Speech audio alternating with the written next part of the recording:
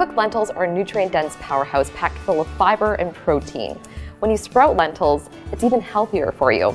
You're actually allowing a lot of the nutrients to be easily digested and absorbed by the body. Sprouting your own lentils at home can be so easy.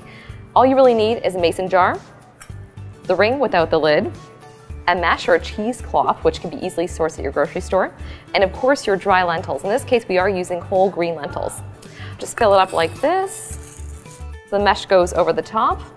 Now, if you don't have any mesh or cheesecloth at home, feel free to use a strainer or your fingers as you're just emptying out the water. This will help prevent any of those lentils from falling down the drain.